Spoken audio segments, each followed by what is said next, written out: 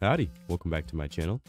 Yeah, I have a clicky keyboard now. It's pretty annoying, but I had to give my girlfriend the quiet one, bless you, so I could record without you guys hearing in the background coming from her.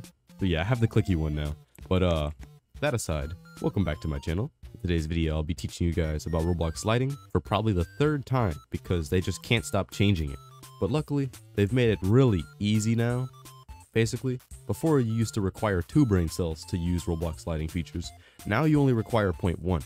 Matter of fact, this crab on my shoulder, which I don't even think it's sentient, it could probably do Roblox lighting now. So let me show you guys how it all works. So right here, I just have a few ugly like lamps. Inside those lamps is a point light with shadows that are enabled. If I turn off the shadows, you can see, wow, shadows are gone.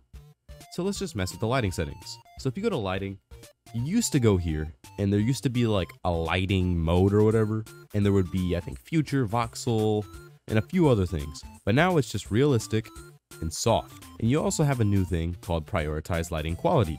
So you're probably like, well, if I'm in realistic, I want to have that on so my lighting quality looks good. Well, if you turn it off, nothing's really changed.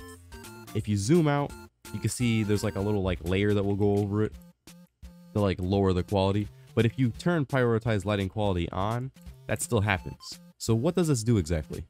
Well, basically, realistic is what used to be future lighting, and soft is, I believe, shadow map. So if I click shadow map, if you have prioritize lighting quality on, you'll get shadows from things like the sun.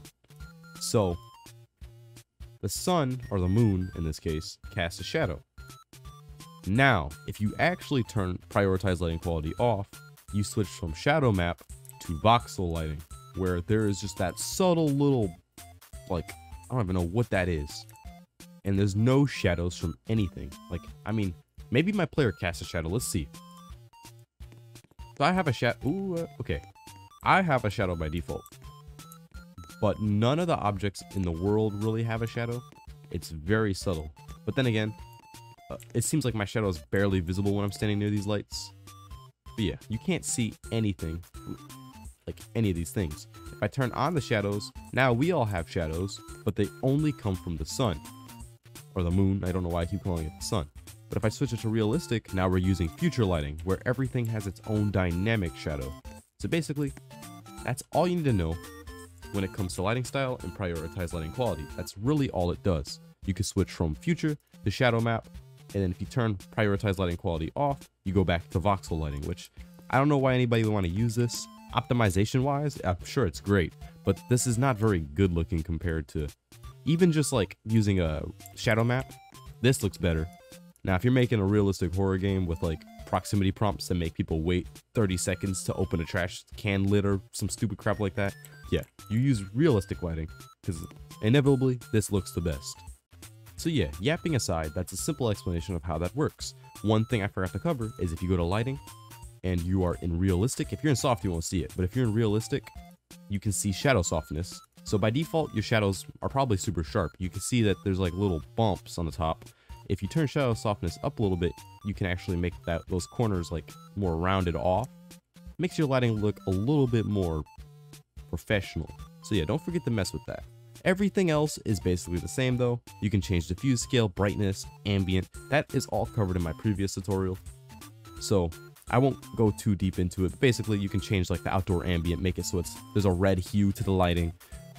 Diffuse and specular, basically, those are just how light bounces around. So if I turn it off, you can see shadows kind of just go away. Shadows from that goes away, but shadows from here are still here. And this changes, like if you have basically if you have materials like metal, they'll kind of take in light from their surrounding lights, which will tint them. But if you turn off the way that lighting bounces by turning these to like 0, there will be no like check this out. So if I go here, metal, lighting kind of bounces off of that. If I mess with the settings, you can see that it lost a little bit of lighting that came from the sun or the moon. If I turn this down, you can see that it just lost 100% of the shadows and the light that's bouncing on it, besides that light directly from there. But if I turn it up, light bounces off of it, which makes it look more realistic. Then we just turn the moon back on. But yeah, that's basically all there is to cover with this. Everything else is super simple, so I'm not going to go too deep into it. But yeah, So yeah, this is just a dumb room, and I put one of the lamps in the ceiling to pretend it's like a ceiling light. But lighting still definitely comes down to preference. Like, I'm in realistic right now with everything cranked up. You could totally rock a good old shadow map lighting. This gives it that old Roblox feel without really killing your lighting. But yeah, fret not. If you want even less lighting and you want to, like, you know, keep your games optimized for mobile players, you could still access voxel. It's just that they remove the names. So instead of it being future, voxel, shadow map, you know, all the lighting types. Let me see if I can find an image.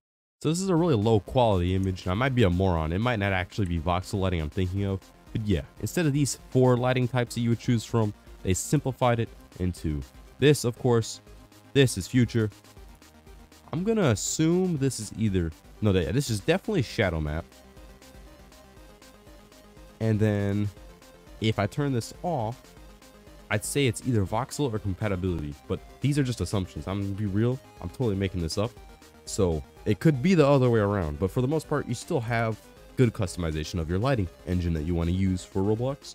And hopefully this update means that they're bringing shaders, because it'd be pretty cool. And I know somewhere in the lighting, if I can find it, oh yeah, they're adding things like color grading effects, which for now it only has tone mapper preset, which lets you choose between default and retro lighting, which basically just turns the brightness up and the saturation down, maybe, I don't even know. But it'd be cool if they added shaders. I'd really like to add me some shaders to my Roblox games. But yeah, if you guys enjoyed, I'm glad. If you learned something, I'm glad. If you didn't enjoy the video, let me know what you think was wrong with it, and I can take you out back and beat you up later. But yeah, thanks for watching. More is to come. Don't forget to brush your teeth, and Hercules says goodbye.